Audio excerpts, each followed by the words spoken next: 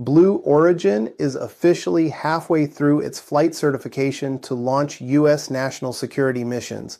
That means Jeff Bezos' rocket company is 2 for 4 in a test series that could change the future of national defense launches. The rocket at the center of it all, New Glenn, a massive reusable launch vehicle designed to carry heavy payloads into orbit. This year, Blue Origin pulled off 2 flights, including one where they successfully recovered the first stage booster, a key milestone in showing the rocket's reliability.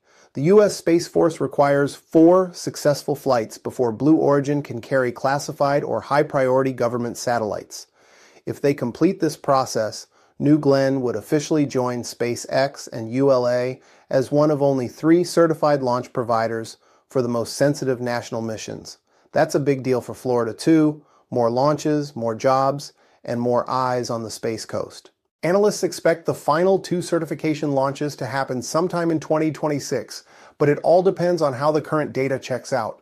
Until then, Blue Origin remains on the launch pad and on the radar. What do you think? Is New Glenn ready for prime time? I'm Eric Larkin, a local real estate agent on the Space Coast. Follow along and I'll keep you up to date with what's new and happening in the area.